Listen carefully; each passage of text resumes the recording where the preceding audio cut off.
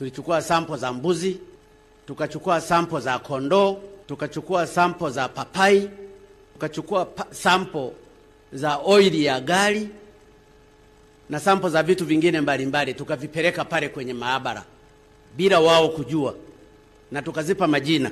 Sample ya oili kwa mfano iliyotoka kwa gari tulilipa jina ya Jabiri Hamza mwenye miaka 30, male. Ile ilileta negative.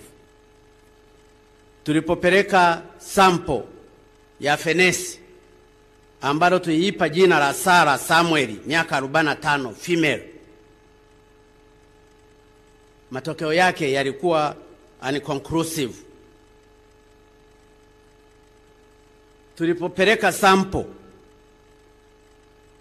ya papai tukaipa jina Elizabeth Anne miaka 26, female, papai lile lilikuwa positive kwamba lina corona. Maana yake maji mle ndani zilizotolewa mle kwenye papai ni positive. Tulipeleka sample ya ndege Kware, imekuwa positive. Tumepeleka sungura,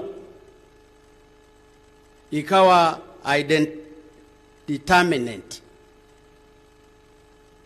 Tumechukua mbuzi, akawa positive.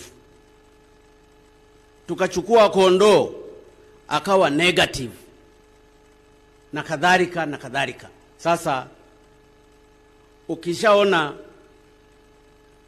umepeleka sample ukamwambia huyu ni binadamu, halafu ikaji ikaletewa positive kwamba ina corona, maana yake labda mapapai yote yale nayo yangewekewa isolation.